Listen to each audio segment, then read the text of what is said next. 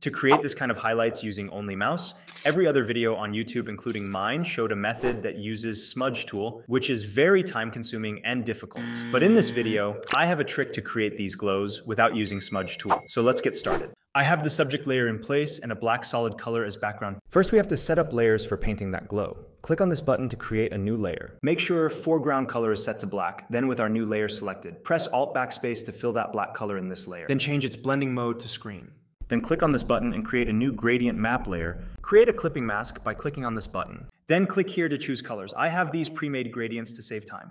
You can get these for free in description. I'll choose this sky blue gradient. And now we can select this black layer and paint with white color for our glow. And to erase any part, paint with black color. I'll just undo it now. With brush, I will set the flow to around 60%. Hardness to 0 and size very small. Then simply start drawing these lines. No need to worry about the smoothness. Just roughly create these lines on the edges. You can also make the size of the brush smaller for some of the areas like this. For the hair, I used a smaller brush to create these main lines first, and then used an even smaller size for a little more detail.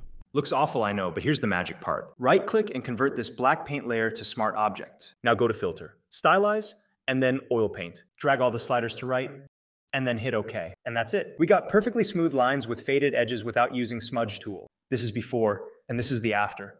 You can right-click on the layer and rasterize, and then easily make some manual adjustments. Now we can use same layers for the background glow as well. We'll clean up this layer by filling it with black color again, then with a big soft round brush. Paint like this in the center.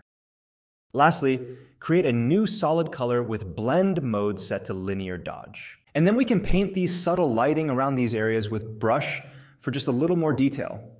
Also add some light on these areas for a kind of bloom effect. And that's how you can create this cool glow effect for your thumbnails easily. Don't forget to get the free gradient file in the description.